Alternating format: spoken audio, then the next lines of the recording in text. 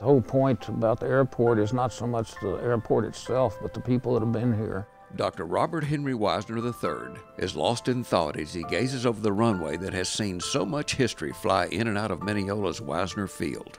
1917 is when the first plane landed here. It was used by the military, and it's been in continuous use ever since. The Wisners live nearby, and his dad, Henry, was in awe as the Curtiss Jenny biplane flew overhead. He was out farming and saw the first plane land here, and he just fell in love with flying and stayed in flying for the rest of his life. Henry joined the Army Air Corps and later worked for a flying service.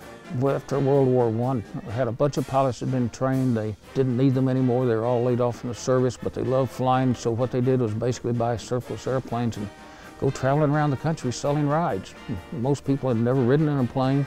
In the late 1920s, pilots started doing aerobatics called barnstorming and created their own Royal Flying Circus. Then they started doing wing walking, where they would climb out on the wings of the plane. Famous aviators came through Mineola, including East Texas native Wally Post, who was the first pilot to fly solo around the world. Started out in barnstorming, and then he'd come here and became friends with my father. In 1931, Henry crashed his plane with it landing upright. It crashed.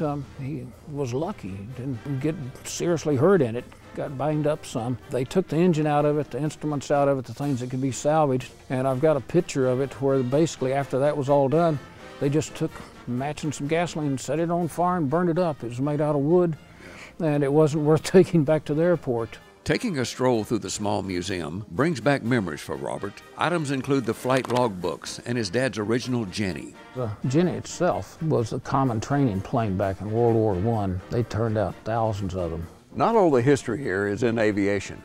This old 1914 Model T transported the pilots from the airfield to Mineola. There's also a plane used by the flying school. All the pilots at one time or another got some flying time in this. Some planes required maintenance during the flight.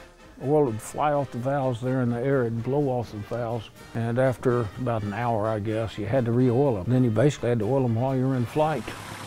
Almost 100 years since that first flight, the airport is still open for business. I'm hoping that as general aviation continues, so will Wisener Field.